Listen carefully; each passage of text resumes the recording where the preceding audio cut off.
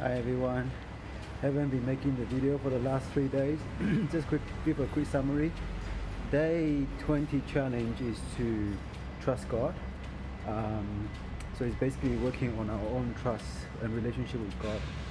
Day 21 is to read the Bible and meditate on it. So basically encourage us to read the Word of God and think about it, and spend time to digest that. So day 20 and 21 is more just to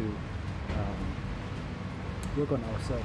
So day 22 is to day 22 challenge is basically to love your partners no matter what. So basically they wanted us to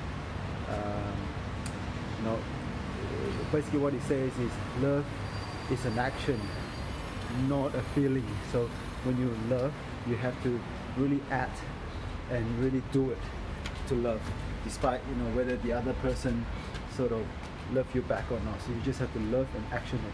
So that's pretty much the challenge for the day, and I did, because I think last night we had nothing wrong.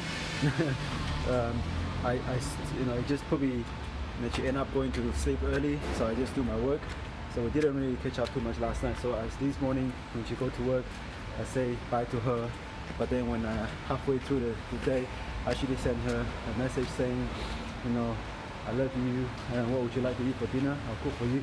So I did that tonight, and she's pretty happy. So I think I've done my challenge for the day. So yeah, so day 22 now, more than halfway point. It's day 23. Here I come. Okay, peace.